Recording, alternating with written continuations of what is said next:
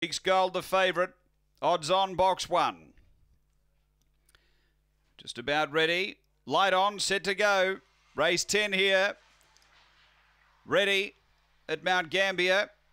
On their way toward the inside, Peaks Gold left well. It's going to push up and be the leader and away by a length and a half on Swift Limes, Bold Harrow, Big Rough and Lost Love last of all. Down the back though, Peaks Gold gets away. Out by 3 on Swift Limes, a length back Big Rough and then came Lost Love. Up to the turn, Peaks Gold a length and a half. Swift Limes won't go away. Peaks Gold in front of Swift Limes coming late.